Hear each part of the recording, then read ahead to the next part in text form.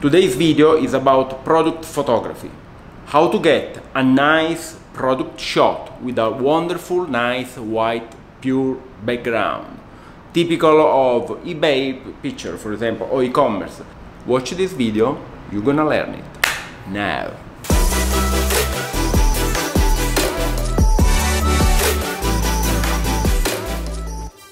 First of all, you need a product to photograph. Like this, for example.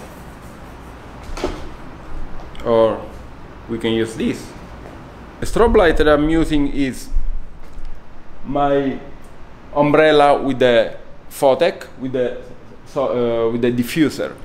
What's important is the bigger is the source of light, the surface, the softer is the light, which means also the softer is the shadow. Then we need a white background. Paper, folding. The white background needs to be put like that. Yeah. Why we put it like this? So that we create this. You see this white? It's nice, lovely. Let's put the products here.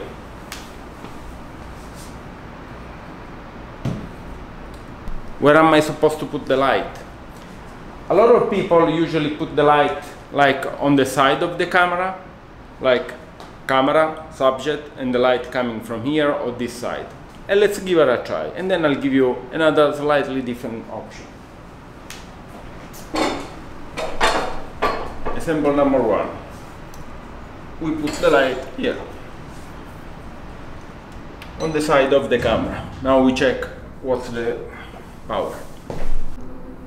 So we got the products here, the camera here, and the flash on the side. This is one option.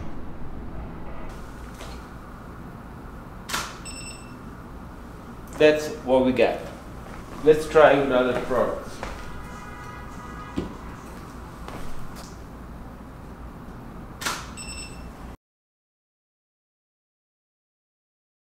Option number two. Now, option number two is moving the source of light exactly on top of the subject. And I'll explain you why. Stay there.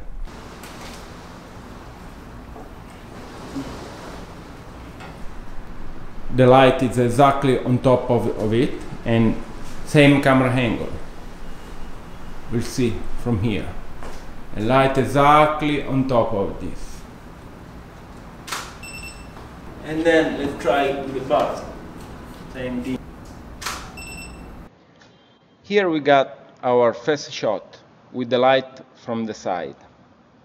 Just let's color tone a little bit. I would slightly overexpose and put a small clarity just to give a sense of depth. Okay.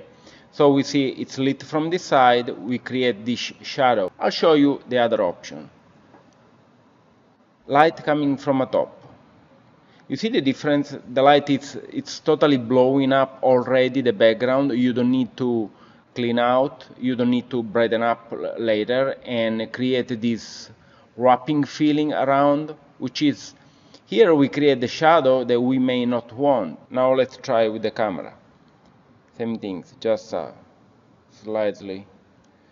Let's go up with the exposure and clarity, just a little bit, 15. Okay, just changing slightly. Let's make it small. Here with the light coming from the top. We got here 5800, 5800. So we get the same color balance. And then there was -2, and this is, let's go, -2. Okay, that's same things. Let's show the difference here now.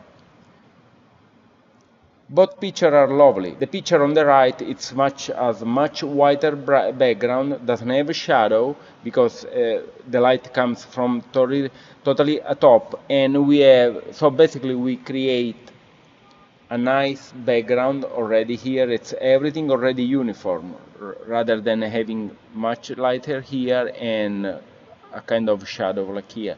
See the difference? It's slightly different. In my opinion, this is more wrapping light, and this is just slightly less pleasant. Same things for this photo. Other product. Don't you see a difference? This nice, lovely wrapping white background gives a feeling more, even more commercial look. On the left we have the picture with where we get this shadow because the light was coming from here. Even the background, it's less wrapping of the object, while in this case we have the light coming from the top, so basically it's clear out already, create a white pure background around, and we don't have any shadow, not even in the side. But what is lovely that I like, it's with this light coming from the side, which is kind of wrapping the object. Now I'm gonna show you the option in case we're gonna use a smaller source of light. You see, in this case it's the same flash, but the surface is way smaller. It's just not even 7 inch, and we see how the light it looks like. And now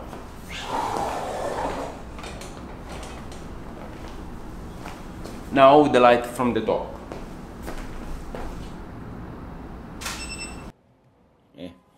Here on the right we have the harsh light, and on the left the soft light. You see the shadow is different.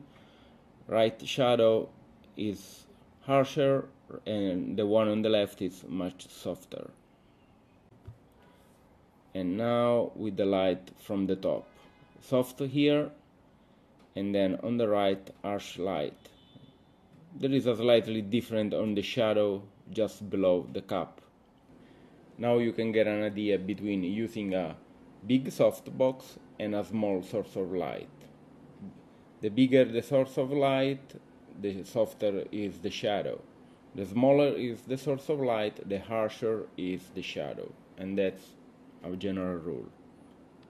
I hope you guys like the video, but I hope also that I made myself clear enough. And put a like if you like, put a comment, whatever. And subscribe actually if you like the channel. Thank you and see you next time. Oh yeah.